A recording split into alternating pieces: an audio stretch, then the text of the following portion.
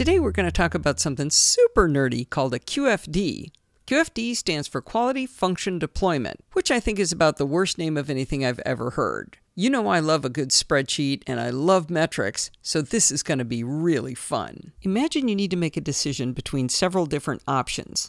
There's a lot of different criteria on which you might base that decision, and each of the different options meets that criteria in different ways, some better, some worse. With the QFD, you define those criteria, then you decide how well each of your different options meet that criteria. In order to do that, you assign a value to it, a 1, a 3, or a 9, and I'll show you why it's 1, 3, and 9 and not just 1, 2, 3. In addition, you look at how important each of those criteria are to you. That's separate from how well the options meet it. It's what's actually important to you. What are the most important and least important things in your list of criteria? Those also get a value of 1, 3, or 9. There are people out there who live and breathe for QFDs, and they know that there's a lot more to QFDs than what I'm going to show you here. This is sort of the very simplest possible form you could do a QFD.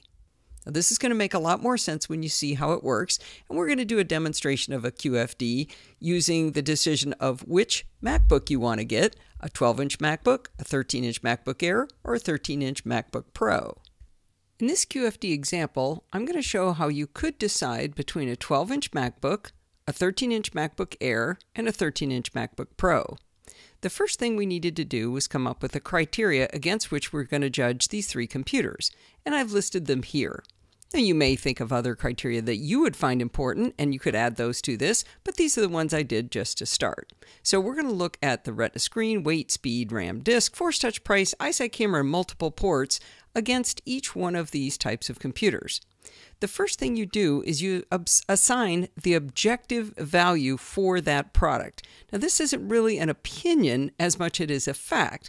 We have the Retina screen, and I'm going to judge the 12-inch MacBook about how well does it meet that criteria. Well, it meets it perfectly. It has a Retina screen. Therefore, it gets the highest possible value, which is a 9.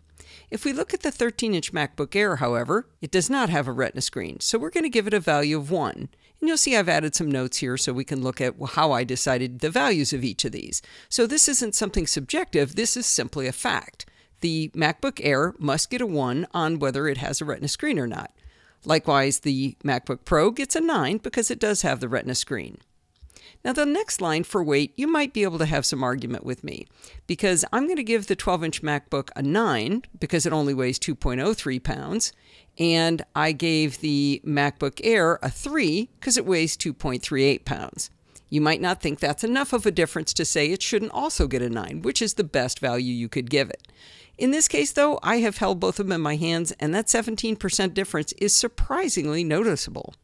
Finally, the MacBook Pro is the most heavy at 3.48 pounds, quite heavy in comparison, so it's going to get a 1. Now, I did put something across the top here where I said all of the objective values are for the maximum available option. So when you get down into speed and RAM and disk, I looked at each one of these for the best you could possibly buy it. On the criteria of price, I decided to look at the least expensive models because that was what you would be looking for if you were judging price, if you were price conscious. After you finish assigning the criteria and assigning the objective values to the things you're comparing, the next thing you would do is you would put in the subjective value to you. So a Retina screen, is that important to you? If it's super important to you, you give it a 9. If it's kind of important, you give it a 3. And if you could care less, you would give it a 1. I promised up front that I would explain why it's a 1, 3, 9, and I'll show you why when you put a value in here. Let's put a value of a 9. I'm going to hit enter, and you'll see that the MacBook gets an 81, the 13-inch MacBook Air gets a 9, and the 13-inch MacBook Pro gets an 81.